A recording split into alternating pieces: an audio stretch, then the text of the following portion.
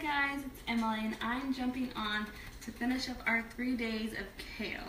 So this is the big bag of kale that I bought all day, and so we're doing pretty good making through it. So the first night we made kale nachos, the second night we made a kale salad with a pizza, and tonight I'm making a soup. So this is a sausage, sweet potato, and kale soup, and it's really kind of hearty and savory, and it's just about to finish up. And so if you like sausage or if you like kale, this is a dairy-free soup, so it doesn't have any dairy. This is not vegetarian. It does have the real sausage. So ideally what I do is I've got my cast iron Dutch oven here, which I love, and I put a little bit of olive oil in it, and then I put the Italian spicy sausage. I do mild, you could do hot, or you could do the sweet, and that's up to you.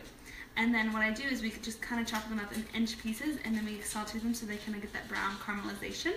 And then I add a whole onion, a whole diced onion just into the pot, sautés it very nicely, kind of gets this little caramelization, and then I add a little bit of garlic, about 3 teaspoons of minced garlic into the pot itself. At that point, I add, they're kind of getting brown after the sausage has cooked. We add the onions, the garlic, and then I also add the sweet potatoes. And I don't peel mine, you could peel them. I don't mind the skin, and so I just go ahead and add the sweet potato right into the pot with the olive oil, sauteing, and then I also add a whole can of chickpeas that I don't drain, and I do just a can of organic chickpeas from Aldi, and I pour that right in there, and then I add my spices, and this is key. So I like spice. I love a lot of spice and flavor, and so what I do is I do 2 teaspoons of smoked paprika, then I do a teaspoon of dried coriander or powdered coriander, or I also add another teaspoon of cumin. So I put that in there, then you kind of salt and pepper to taste, and then I also add a little bit of, it's my secret ingredient, which is chipotle Tabasco sauce for a little bit of kick. You could omit that if you want to, but if you like spice, I definitely recommend it. It adds another layer of that smoking. So then once that kind of sautés and everything, like the sweet potatoes are a little bit brown, I add my chicken broth. So I add about 6 to 8 cups of chicken broth, depends on how much broth you like, and then I add a little bit of more salt and pepper to taste.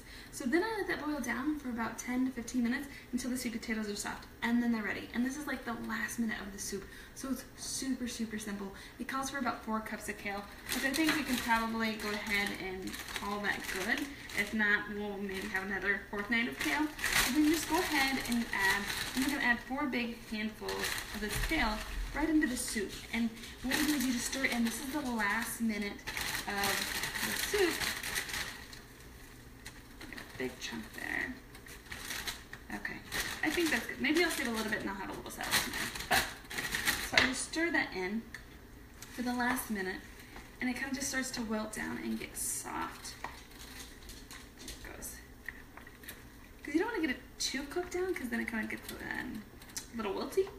But just this last minute, it kind of gets bright in color. It really turns the soup into this really pretty, almost stew, but it's based out of broth, so that's why I call it a soup. And then we're just gonna boil it here in just a second.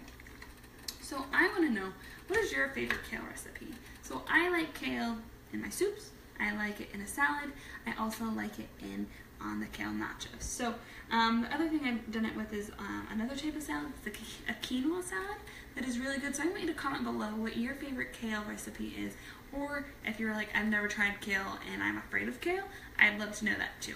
So this is done now. I'm gonna go ahead and turn off the burner, and then we're just gonna boil this up. And I'm gonna show you how pretty this soup is.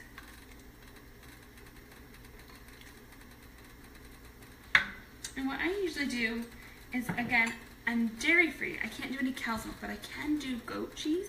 And I tell her I don't get the hives, so I definitely go for that as much as I can.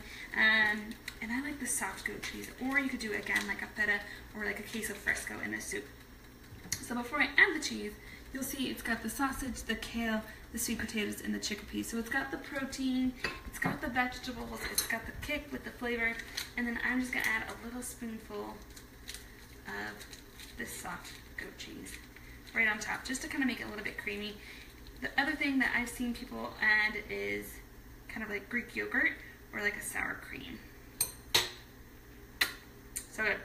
So really pretty. I'm going to stir this in. It's going to kind of get creamy. I hope you have a wonderful Valentine's Day, and I will talk to you guys later. Share this if you thought this was helpful, and I will talk to you later. Have a good night.